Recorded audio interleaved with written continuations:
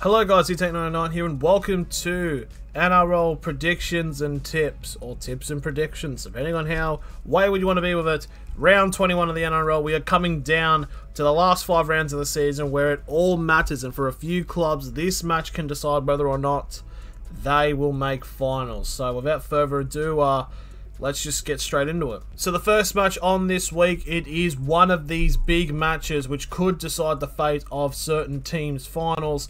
It is, of course, the Sydney Roosters hosting the Brisbane Broncos. Now, the Roosters, last week, they did get a crucial win against Manly. Obviously, Manly had to start a few players because of a whole saga that, yeah, I don't think we need to really go much more into detail with it, but the Roosters did win that game. Brisbane, on the other hand, possibly suffered one of the most unexpected losses last week, when the West Tigers actually ended up beating them. It was a fantastic performance by the Tigers. Brisbane still played alright, but just somehow just let the Tigers come into this. So, obviously, the Broncos are currently situated in 5th, and the Roosters still are now in 8th. Now, the Roosters obviously want to build up as much gap as possible between the 3 other teams that are still trying to vie for the finals, which is like Manly, St George, and Canberra. And I think Manly, St George, Canberra. I think those are the main teams. I think there's probably another one that I'm forgetting about, but anyway, so basically, so there's a 2-point gap at the moment. The Roosters would definitely like there to be a 4-point gap so they could try to cement themselves in the finals. And personally, I think they will do it. I think the Roosters obviously going to come off the momentum. Brisbane might go into a little bit of a slump, but they play the Knights next week, so they can batter them like 70-5. So you can just the Brisbane will be fine, but I don't think they're going to win this match. Now we go to the first game on the Friday, and it is the Melbourne Storm up against the Gold Coast Titans. So, the Melbourne Storm did get their win last week against the New Zealand Warriors.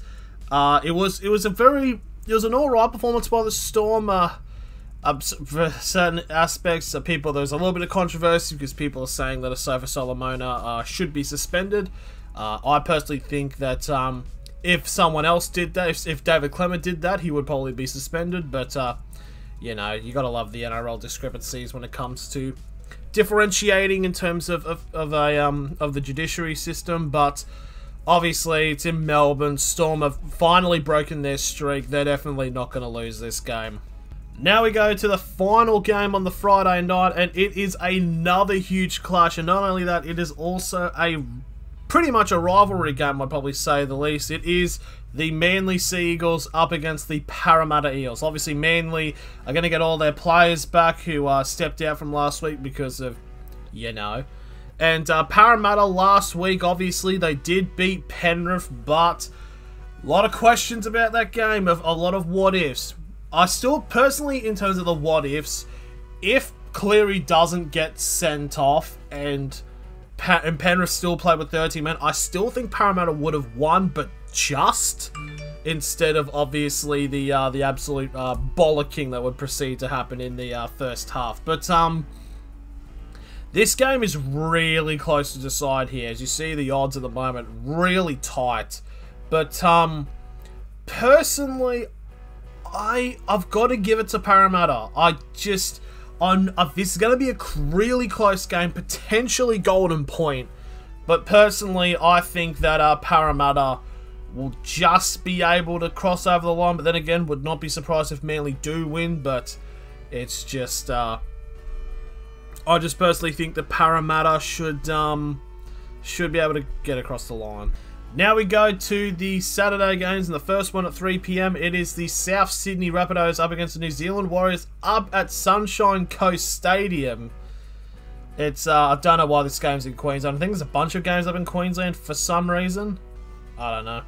But anyway, South Sydney, of course, last week, they had a bunch of chances to put away Cronulla in Golden Point, but these didn't take them and saw Cronulla take the win.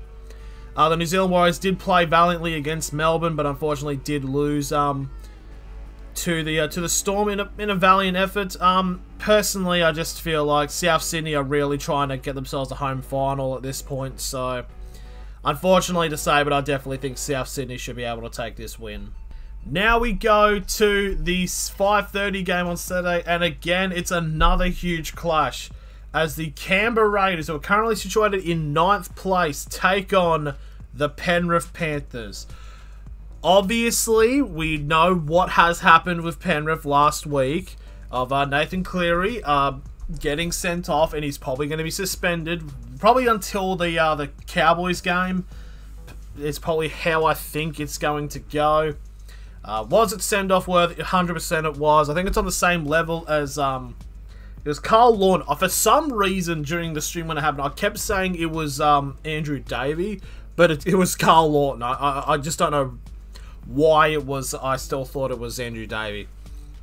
But obviously this game, Canberra in 9th, they definitely want to try to close the gap on the Roosters. But the thing is though, when we look into the second half with the Panthers, they defend, honestly, for most of the second half, Penrith were the better team and they were down to 12 men, which is like, if you were to lose a player and go down to 12 for an entire match, you'd much rather it happen earlier on so you can have some time to adapt. And I do think Penrith did extraordinarily well in that second half to make it sure it wasn't like a massive blowout. I mean, it still sort of was a blowout, but obviously not to the extent as what I personally thought was going to happen. But personally in this game, it's going to be another close game. I know Canberra are pretty good at home. I think Penrith are going to just edge them out. I think Sean O'Sullivan will have a career game this weekend.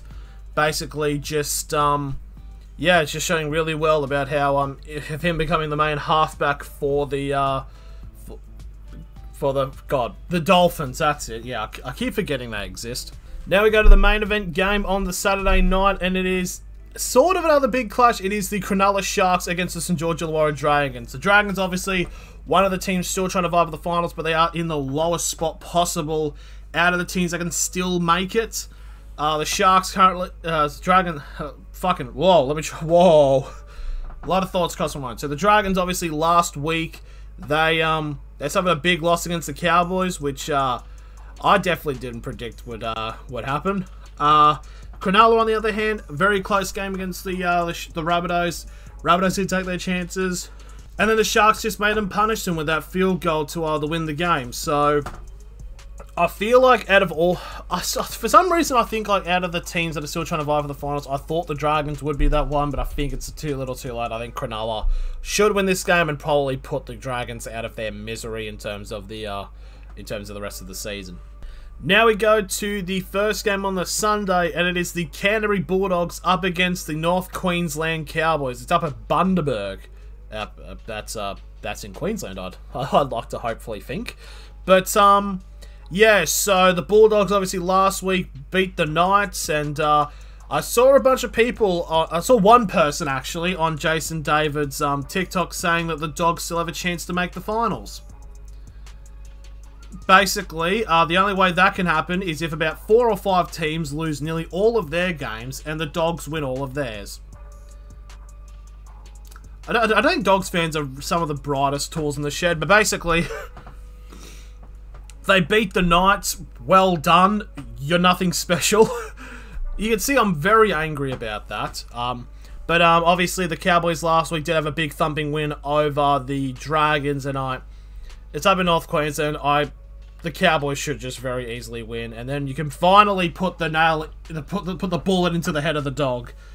Bloody Old Yeller was a dog, right? Old Yeller was a dog. I know it wasn't a bulldog, but it was a dog. I hope my analogy works. This is where I find it. Oh no, it's a horse. But the Cowboys should win this game. They hold on to their second spot, and it mathematically puts the Dogs out of the finals, even though they've been gone pretty much for majority of the season. And now we go to the final game on the of the NRL round of 21. And it is Spoon Bowl 4, I think. Spoon Bowl 4. It's the West Tigers up against the Newcastle Knights. Pretty much whoever loses this game is now in an interlocking battle with the Gold Coast Titans as to see who can get the wooden spoon. So Tigers had a fantastic performance against the Broncos, resulting in their win, and the Knights are fucking lackluster. Like, honestly, even Adam O'Brien knows apparently his Knights career is hanging by a thread, but personally, I wouldn't exactly want the Knights to sack him because it's like, well, then who do we get? Like, who steps up as coach? It's just like genuinely, there's like, well, Trent Barrett, like Madge.